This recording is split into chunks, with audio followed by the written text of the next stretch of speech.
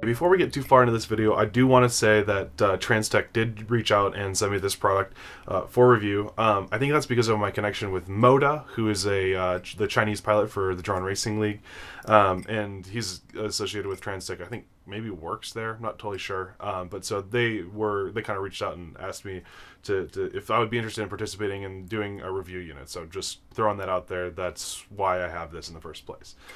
The other part of it is that, you know, with what's going on in the world right now, it's great to have something that can fly anywhere, right? So things like this, like the Tiny Hawk 2 race, the Tiny Hawk 2, any kind of brushed or brushless micro drone is obviously a pretty useful tool to have to be able to fly at your house or, you know, anywhere that's remote, stuff like that. So that's the other part of why I was excited to do this partnership with Transtec. At a high level, some of the things that I'm really loving about this thing are its build quality. It's super sturdy, super durable. I've crashed it into the ground a bunch of times. There's no sign of wear and tear except for on the props, which is to be expected. I actually really like the stack that's in there. I took off the canopy a couple times to put it in my own receiver. The VTX is doing pretty well from what I can see so far, just running on low power modes. It's giving me video all the way around my house. And it's got some power. Like, it's not, I wouldn't say it's as fast as a 5-inch or anything like that, but it moves. Like, you'll see some of at the very end of this video, there's just some racing footage, and you'll see that it just is hauling around my house, and so I'm pretty excited about that. Things that I don't like about it so much are, I'm not a big fan of canopy designs. I'm not sure if there's really a way around that for micro drones. Oh, the other thing I forgot to say that I do like about on the positive side is the camera is amazing. It's a Runcam Nano 2, which has like one of the best, I think, picture qualities and latencies for analog video. So I am super stoked that that's included in this machine. I don't think that the stock tune is proper. I'm using too heavy of a battery compared to what the manufacturer recommends, but the performance that I saw from that wouldn't explain for me how bad the tune was out of the box. So in the video I've included some DVR where you can see my tuning notes. You can just go and watch me kind of tune this machine out, so you can at least maybe learn from something from that. And then I'll also post the PIDs over on my website, paulnerkala.com. So yeah, so the rest of this is just kind of me unboxing it, interacting with it for the first time, taking it out for some flights. I got my third person, or I guess first person digital video from the Insta360 Go. That's this tiny little guy. It pops out of its little like AirPod carrying case here, and that's the whole camera right there. And I basically just mounted it behind so you can kind of see the drone a little bit in frame. I thought that turned out pretty cool, so I figure a lot of people will ask me about that. But yeah, so loving everything about it. Enjoy the rest of the video. Stay flying. One more note that I wanted to make is that if you are interested in purchasing this, I've got a link that's an affiliate with Transtec Hobby in the description below. If you choose to do that, that'll support this channel and more videos like this during the current situation that the world is facing. I've also lost a bunch of work, so I'm trying to make as many videos as I can to stay on top of that, to keep you guys entertained, to do all of those sorts of things. So if you find yourself going down that route, definitely consider using that affiliate link. Alright, I'll stop selling you. Let's go check it out. This is the Transtec Hobby Demon Race drone. They sent it to me to do a review on it, and I was kind of excited because the current situation we're in means that we can't fly everywhere, meaning that I want to be able to fly around my house and in quick little spots here and there, and so they wanted to send me this little guy, which I think will fit the bill perfectly. Alright. Got some stickers, an instruction manual. That side's in Mandarin, it looks like. This side's in English. Set that aside. And then we're into the meat. Got a couple different canopies for it. It's a pretty tall canopy. I'm not sure if I'm gonna like that flying it, but it looks, they're nice and durable, plasticky. Kind of like, remind me of like those like Easter eggs for some reason. But I might have to put that green one on because you know me. We got the drone itself. Ooh, it actually feels pretty good in the hand. It's not really any flex across that side, more than is reasonable. XT30 on it. I'm not sure what VTX. I assume it's some sort of Transtec VTX. I've got to pull this canopy open shortly to put a receiver into it. I'm going to put a Futaba Micro 2001 SB. No battery strap, but there's a nice little grippy pad. Looks like a good bit of camera tilt. Not sure what camera's in there yet either. We'll take a look at that in a second. But yeah, it feels really good in the hand. Like it's got some substance to it. It's not plasticky or anything like that. Back into the bag, we've got a LiPo strap, nice and small. Some sort of 3-pin connector for, I assume, a receiver. Allen key for the canopy, probably. Extra miscellaneous screws. I assume these are extra long screws for the ducts. So it comes with these, or I guess prop guards would be more appropriate. Comes with a set of prop guards. 1, 2, 3, 4, 5 actually. It's nice, an extra one in there. And then so you can use these to set up the to bump it, to fly with it inside, or in a more protected way. So yeah, we got some prop guards. Throw those in there. And then I believe it comes with 2 different sets of props. We've got some. They're both by Gemfan, 2540 by 3 on that side, and these are by 4. I'm not sure what angle they are, but yeah, you got both some quad blades and some tri blades. Yeah, I'm not totally sure what voltage this is supposed to run. I was looking at everything online, and I couldn't see whether it was supposed to be 4S or 3S or 2S. I think I settled on 3S based on their 6,000 kV motors, 1106 6000s, which run, and the ESC is only 3 to 5S, so I think that a 3S with a 4-blade prop will be the right setup. I don't have a lot of props for that, so hopefully I'll be able to kind of make do with what I got here. But I'm pretty stoked to go fly it. I think it's gonna impress me.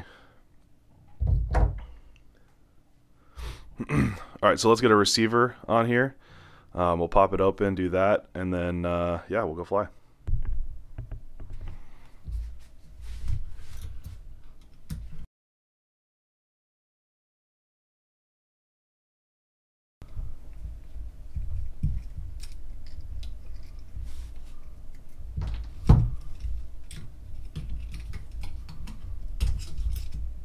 Nice. So that clarified something, that this is a Runcam Nano 2. It's probably my favorite camera right now. So I'm pretty stoked about that. That thing looks, come on. That thing looks absolutely incredible. So that's going to be great for that. So answered that question, Runcam Nano 2. All right. So now we can look at the stack. So the stack looks like we have, whoa, is that a Unify? No, looks like a Unify though. It does have a UFL connector on it, so we can at least swap that out easily if we need to. Pop this out of the way. I think it's just VHB down there. Yeah, it's a Rush Tiny Tank. I don't know anything about these, but hopefully it's fine. I'm definitely a TBS fanboy, not gonna lie to you, so we'll see what that's all about. But that's there. There's some LEDs in there. Those will probably look pretty sweet. This plate is not even, oh no, they're just really loose. And then I believe in the instructions it tells us that this, there's a little 3-pin connector here in the side of the flight controller. Okay, so basically it wants us to connect the receiver to here, and then solder the other end onto the actual physical receiver. There's a nice little stack in there. It looks pretty good. I'm going to have to change that out for a decent antenna. Hopefully the VTX is decent enough. But yeah, so let's grab a receiver and get it slapped in there, and I suppose we just add it to the top of this little stack here because there's plenty of room. Just trying to peel away just enough of the heat shrink. So when I'm working on things like this, I always just take off the signal pad first only, and then put the other signal pad on so that we don't forget which one's which. Make this a little shorter. It might have been a little too short. Oh well.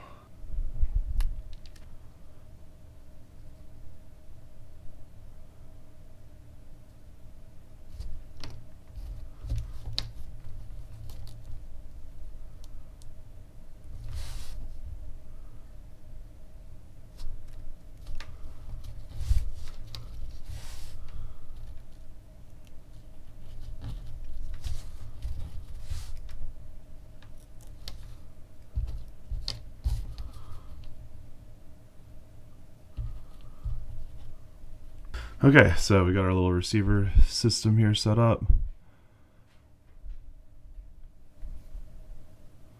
So that'll plug straight into the flight controller down here. If I don't do it upside down.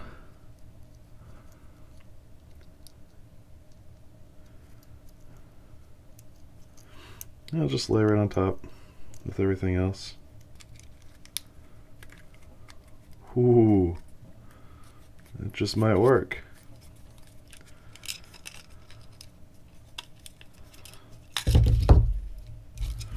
Okay, so we'll plug our camera back in. Receiver's on.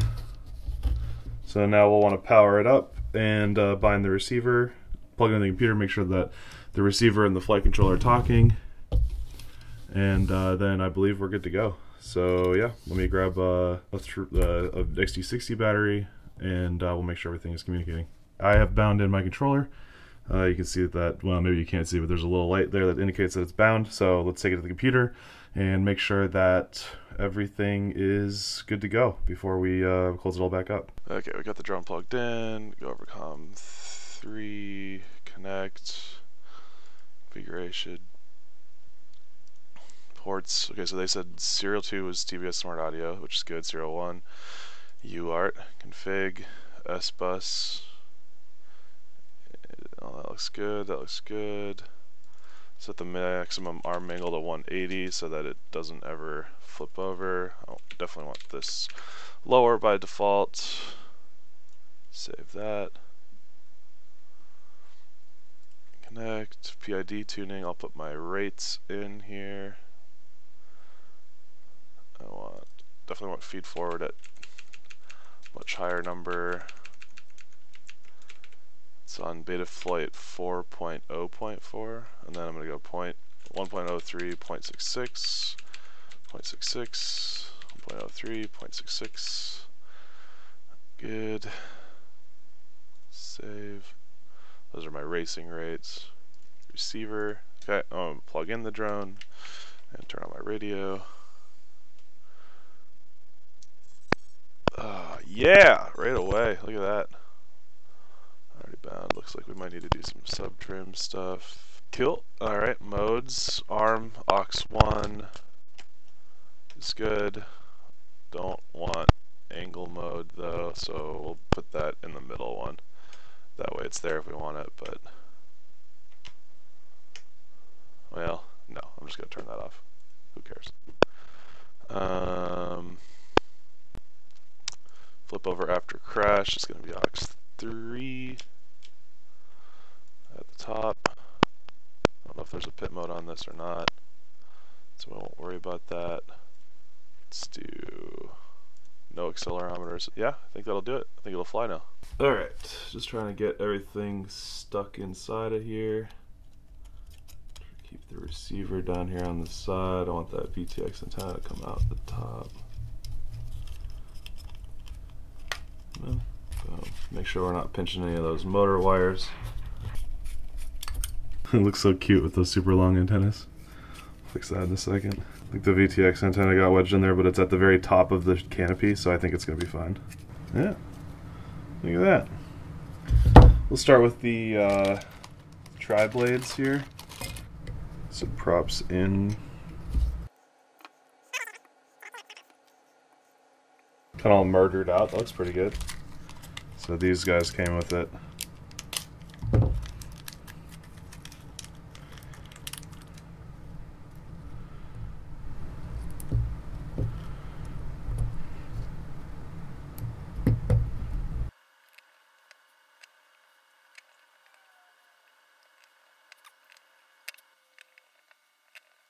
And last but not least, the battery strap.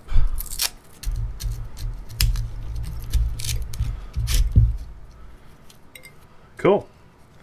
Alright, I do believe that's ready for a maiden. So let's take it outside and see what it's got. So I've got this really old and tired Tattoo 1050 45C 3-cell. I think this is way too big and way too old and tired, but it's like the only thing I've got right now that'll even work. So I'm going to at least use this, we'll see what it's like, and then I'll try to report back with like some more size-appropriate batteries. Whoa! Those LEDs actually shine through. I haven't powered this on without the, or with the shroud on yet. But that actually looks pretty sweet.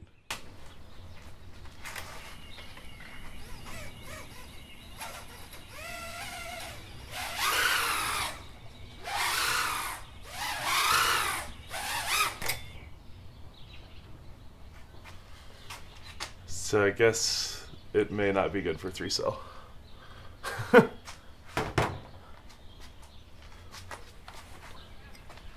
Yeah, so the FC is off. Now, you remember how those LEDs were on? Now there's nothing. Even though it's plugged in. That's not good. I guess we'll pop that open and try to figure out what's going on with that. That's unnerving. ESC comes on, but no flight controller. Maybe it was only 2S. Let's go find out. So I tore it apart. I found that there was a couple one of the connections gotten loose when the drone kind of twerked like that.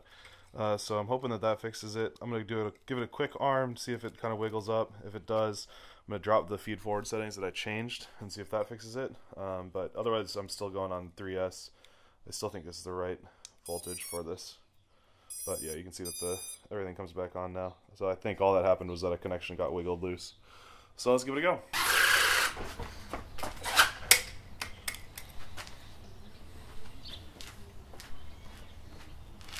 Well, it's still on this time. Let's take a look at the OSD here. Okay, here we go.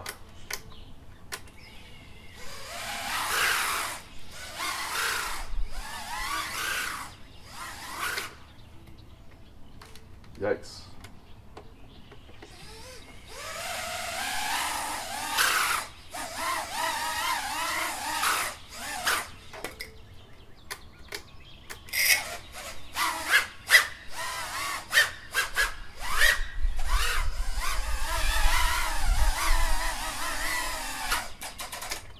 Closer.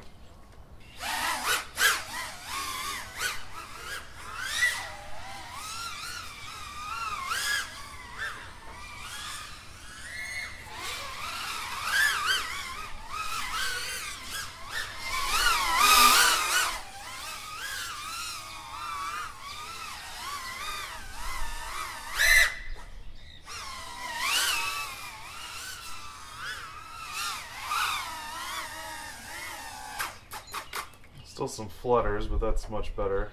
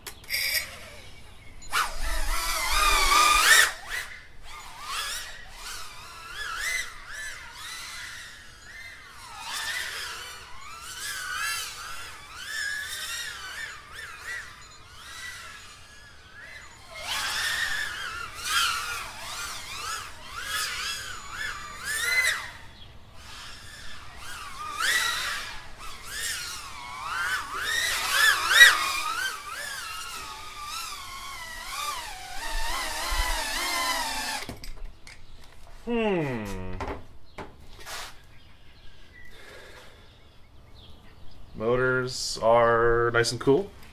No extra heat in them or anything like that. Yeah, that flew better. I don't know what's up with the tune, but for whatever reason, whatever was on there was way too much P&D for me. I mean, once I got it going there in the yard, it's pretty quick. So maybe next time we'll set up some gates. Got those over there, and get this thing run on a track just for kicks and giggles.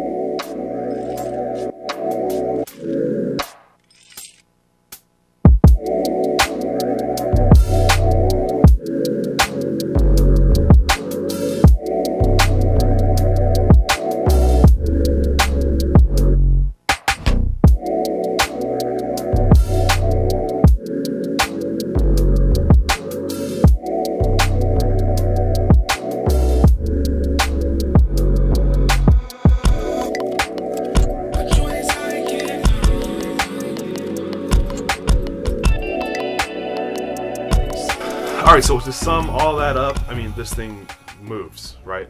It's flying around the little track in front of my house as fast as I can get it to go. Loving every second of that. It's a little bit noisier than I expected, so I kind of felt bad for my neighbors, though they have all given me so much grace with being able to fly here at my house. But yeah, I'm really liking this as kind of an alternative to the 5-inch drones. You know, not being able to fly a 5-inch here. I mean, I have, but it's not a great idea. You know, it feels more like a 5-inch than things that I've played with in the past. So definitely would give a recommendation on the Transtec Demon Racer.